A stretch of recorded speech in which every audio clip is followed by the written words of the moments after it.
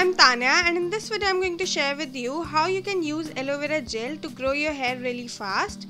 This home remedy will also cure dandruff, hair fall and baldness. So firstly, let's see how to make hair oil for extreme hair growth. To make hair oil, you firstly gonna need coconut oil. Next you're gonna need castor oil. Then you need aloe vera gel. And lastly you're gonna need vitamin E capsules. To make hair oil, firstly take 2 teaspoons coconut oil in a clean bowl. Then you have to add 1 teaspoon castor oil in it. After that you have to add 1 teaspoon aloe vera gel in it.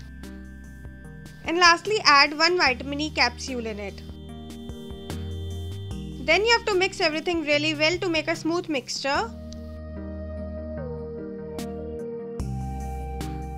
After mixing everything really well, your homemade hair oil is ready and it will look like this. This hair oil is very effective in growing your hair really fast. Now you just have to gently massage this oil on your scalp and on your hair for about 10 or 15 minutes, and after that leave it for good 2 hours. After 2 hours, shampoo your hair as you normally do. This hair oil contains aloe vera gel which activates new hair growth along with the growth of already existing hair follicles by increasing the blood circulation to the scalp. It also cleanses the scalp by balancing the pH level of the scalp. When the scalp is clean and the blood circulation to the scalp is good, nothing can stop from proper and faster hair growth. Coconut oil is loaded with natural antioxidants and nutrients which helps to keep your hair soft and supple and also remove dandruff. Castor oil carries omega fatty acids which accelerate blood circulation to the scalp, hence increasing hair growth. It also works on nourishing the scalp and strengthening the roots with the help of essential nutrients. And vitamin E has antioxidant properties that helps to repair dry, damaged and frizzy hair.